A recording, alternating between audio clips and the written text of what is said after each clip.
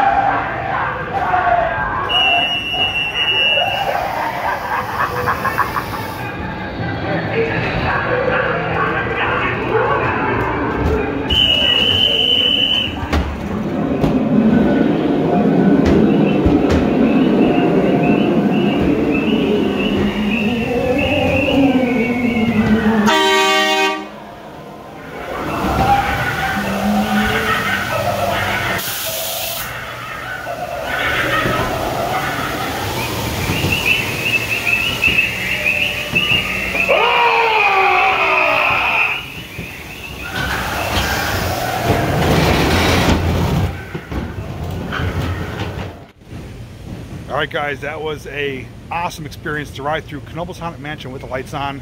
Comment down below, tell me what your favorite part of the ride was. For me, I just love seeing the whole setup with the sensors on the ground, the track, the upper areas, things you don't typically see.